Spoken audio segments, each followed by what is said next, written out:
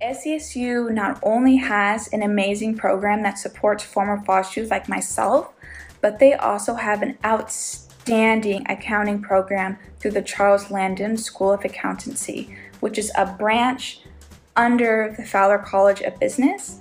I have this incredible opportunity to get my bachelor's and my master's degree at the same time through the BMAC program.